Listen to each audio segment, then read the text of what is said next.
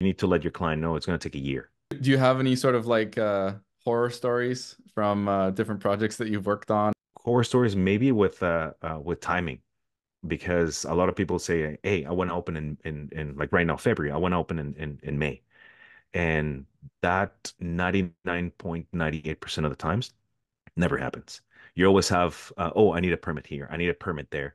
The machine is in New York now instead of being in Toronto, or the machine got shipped to a different place, or they haven't finalized building the machine. So timing is never going to be in your side. It doesn't matter how much you plan it. You need to like budge for a couple of months, 3, 4 months, just in case. A good concept from scratch, having the space and the name and domain and everything, it takes approximately like 9 months. So